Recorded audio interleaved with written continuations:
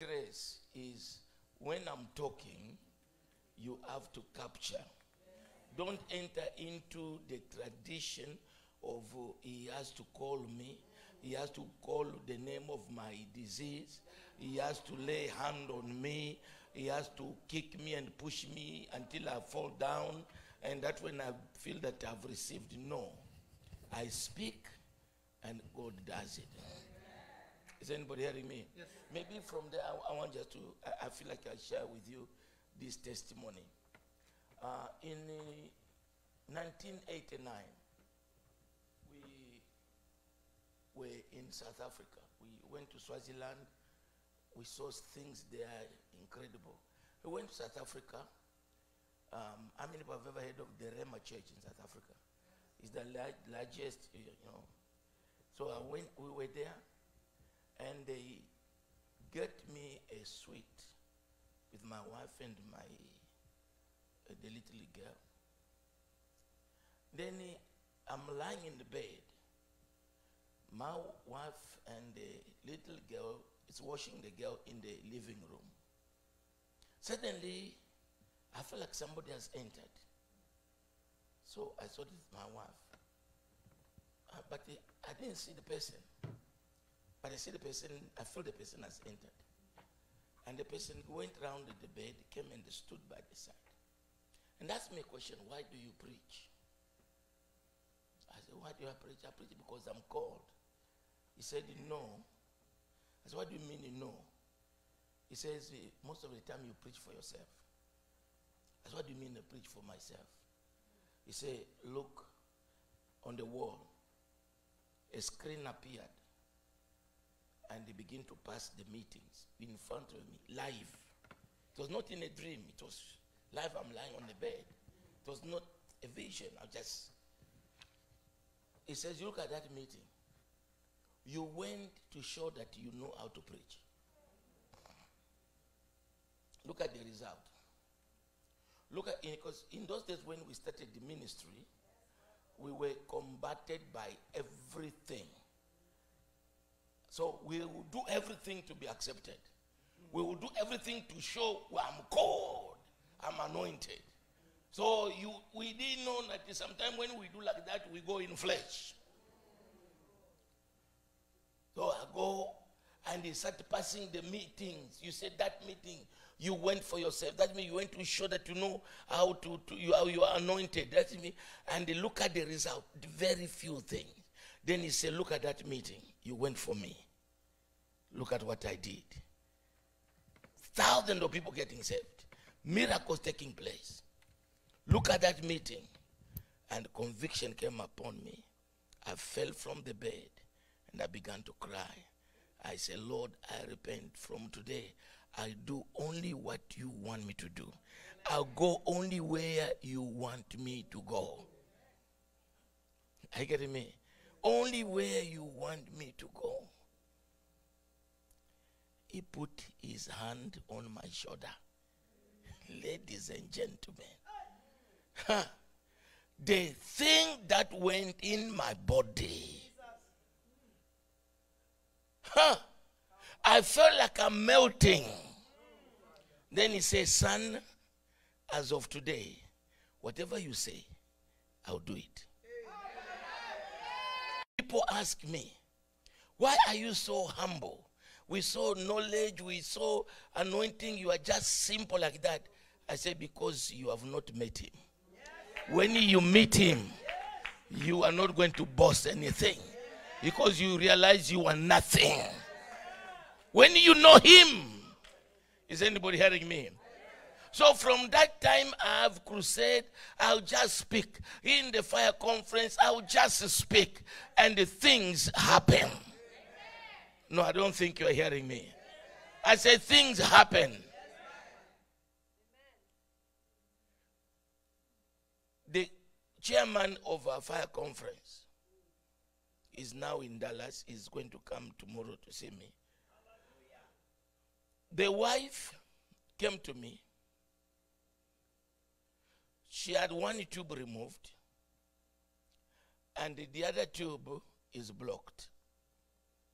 So she came. She said, she gave me echography. I look at it and said, what is this? He said, country. I said, I don't know how to read that. I read Bible. She said, one tube is gone and the other tube is blocked. I said, so what do you want? He said, I want a baby now. I said, go and have your baby. She became pregnant. And when she went for a checkup, that tube that was blocked is still blocked. No, I don't think you're hearing me. That tube that was blocked is still blocked, but she's pregnant. Some unusual thing will happen to your life. If you can hear the word, you can follow the word. If you can believe the word, it shall happen in your life. Amen.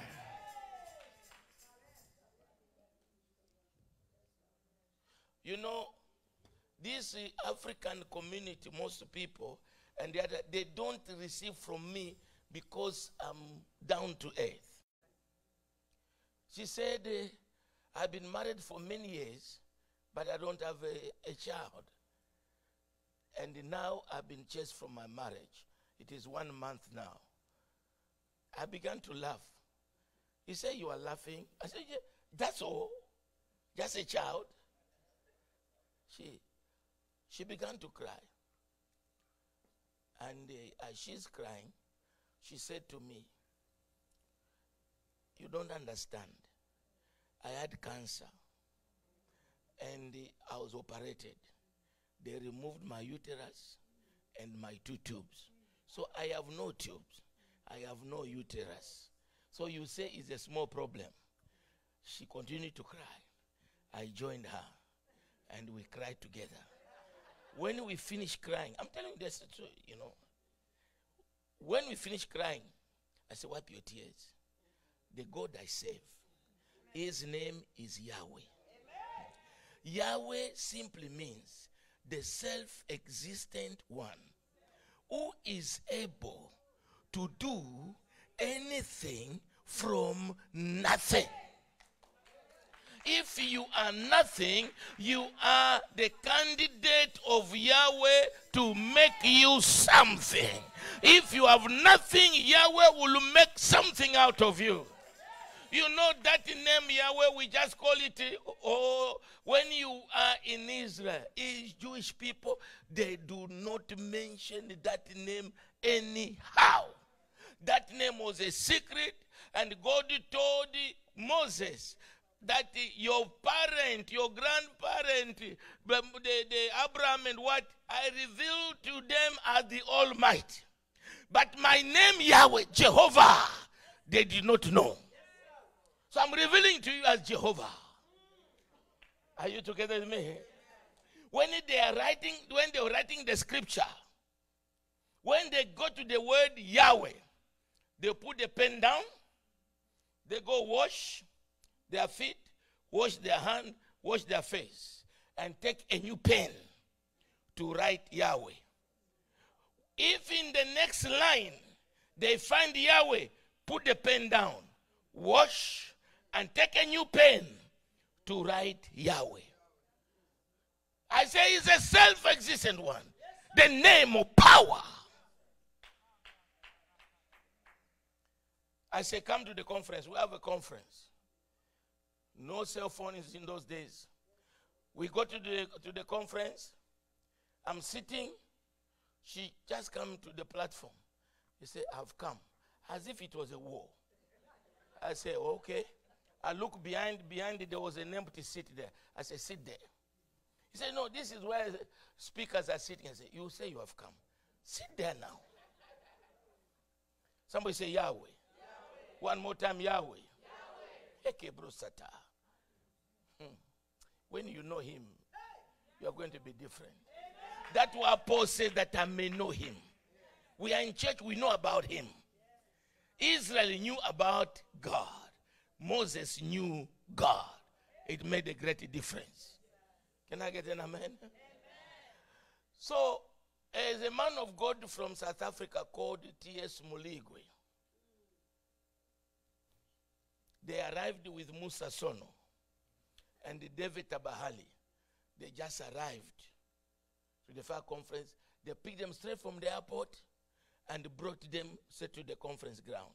I am coordinating the meeting. I didn't even see when he arrived. And then my coordinator came to me and says, Baba Muligwa is already here. So I turned, I said, Baba, welcome. Here's the microphone. He stands up in the pulpit. He said, oh, the Lord has told me there is a woman here without tube, without uterus. No, I don't think you are getting me. First, so, to join the husband by force. They had already chased her for 1 month because she was not giving birth. She went back there. Within 1 month, she became pregnant. No tube, no uterus. I don't think you are hearing me. Yes, Lord. Am I talking to somebody here? Yes. And she turned around, he said, here's the seed. And the beautiful baby girl called Sarah, she was standing there. She's now finishing the university in Yaoundé. You are not hearing what I'm saying.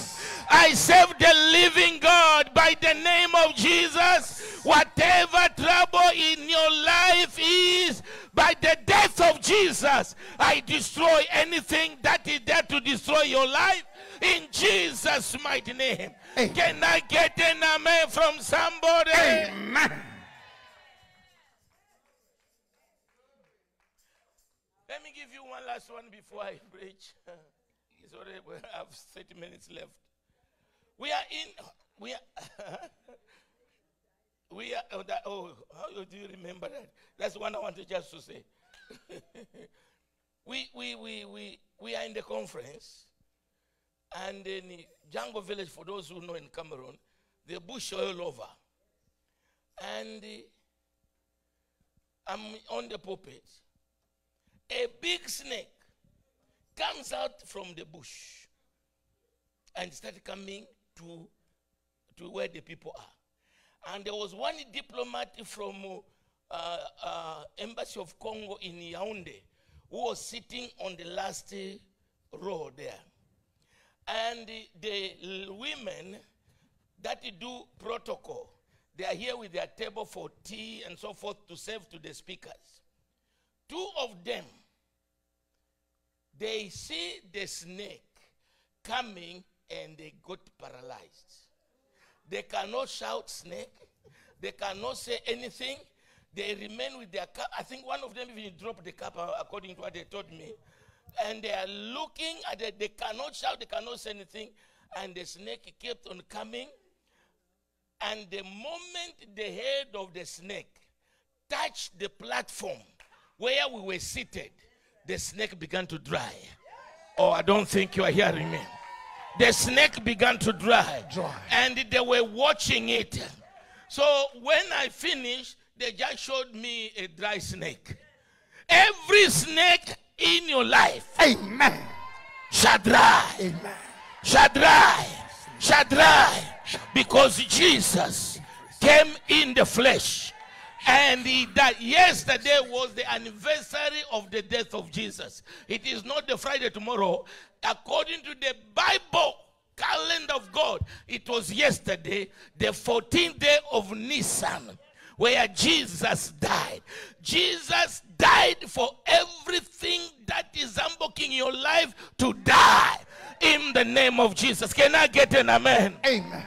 Whatever hand that is upon your life to make your life miserable is going to dry. Amen. I say it's going to dry. Amen. I say it's going to dry. Amen. In the name of Jesus. Somebody say, faithful God. Faithful God. Sit down. Rebecca Satala.